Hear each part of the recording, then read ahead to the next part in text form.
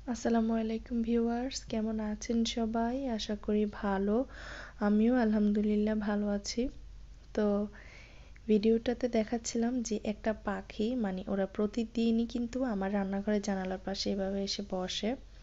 তো যাই হোক, এটা বারান্দায় চলে আসলাম। শীত আসার পরে গাছগুলো কেমন জানি হয়ে গেছে।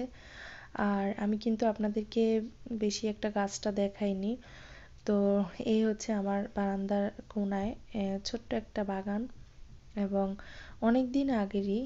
তো গাছগুলা আস্তে আস্তে পাতাগুলা মরে মরে যাচ্ছে, কারণ শীত এসেছে সেজন্য। তো প্রতিদিন বিকেলবেলায় আমি এগুলাতে পানি দেই। তো এটা হচ্ছে বিকেলের দিকে এই ভিডিওটা করলাম। আর এই যে একদম শীত পড়ার পরে তারপরে একটু রোদ হালকা হালকা দেখা যাচ্ছে, আবসা আবসা।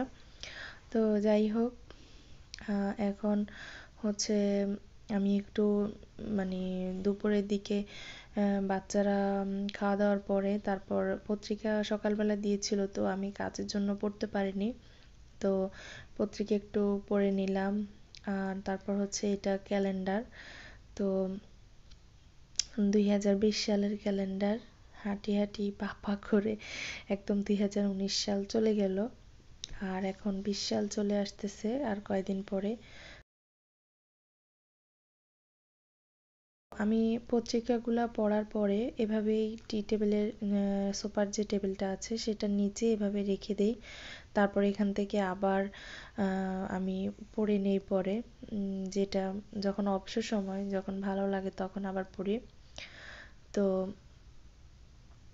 আমার মাছগুলাকে অনেক দিন হয়েছে আপনাদেরকে দেখাইনি। এই যে আমার মাছগুলা। আর আমার একটু ঠান্ডা লেগেছে, সেজন্যই নাকটা বন্ধ। তার জন্য আমি সরি।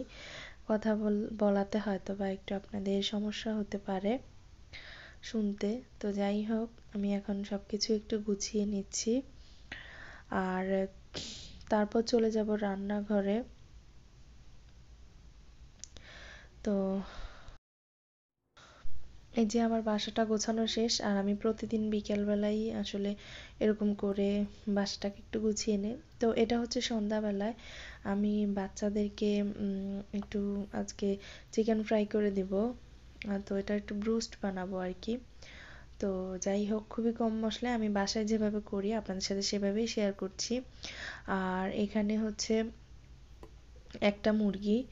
তো মুরগিটা 1 কেজি থেকে একটু কম আছে। তো এখানে আমি সব মশলা, বাটা মশলা, হলুদ, সরি, রসুন, আদা, তারপর হচ্ছে জিরা, সব কিছুই বাটা দিলাম।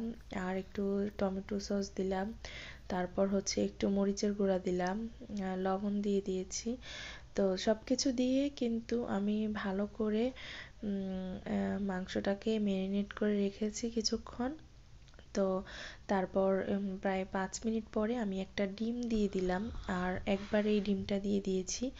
এতে করে যেটা হয়, পরে আর ঝামেলা করতে হয় না আসলে। বাচ্চাদেরকে সন্ধ্যাবেলায় ঝটপট একটা যেটা করা হয় আর কি, সেটাই করে দিচ্ছি। তো এখানে হচ্ছে মুরগিটাকে তারপর আমি ময়দাতে এভাবে করে মিক্স করে তারপর একটু ঝেড়ে একটা প্লেটে আমি সবগুলা রেখে দিব। তো একবারেই করে নিচ্ছি, এতে করে পরে আর ঝামেলা হয় না। তারপর একটা একটা করে আমি তেলে দিয়ে ভেজে নিব।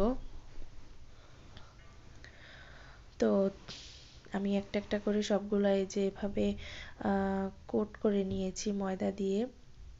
তো এবার আমি এগুলাকে একটু ভেজে নিচ্ছি। আর অনেকেই ভাবতে পারেন যে আমার তেলটা মানে সরিষার তেল, লাল দেখা যাচ্ছে। আসলে সন্ধ্যাবেলা, রাতের বেলায় আর কি, সন্ধ্যাবেলায় তো একটু ক্যামেরার লাইটটা দেওয়াতে কিন্তু তেলটা এরকম দেখা যাচ্ছে। আর এটা হচ্ছে রাইস ব্রাউন অয়েল, আমরা সেটাই খাই। তো এই যে আমি এরকম লো আঁচে রেখেছি। তারপর আমি আস্তে আস্তে এগুলাকে উল্টে পাল্টে দিচ্ছি। তো আশা করছি আমার আজকের এই ভিডিওটি আপনাদের ভালো লাগবে। ভালো লাগলে অবশ্যই আমার চ্যানেলটি সাবস্ক্রাইব করবেন। যারা করেছেন তাদেরকে অসংখ্য অসংখ্য ধন্যবাদ। সবাই ভালো থাকবেন। আল্লাহ হাফিজ।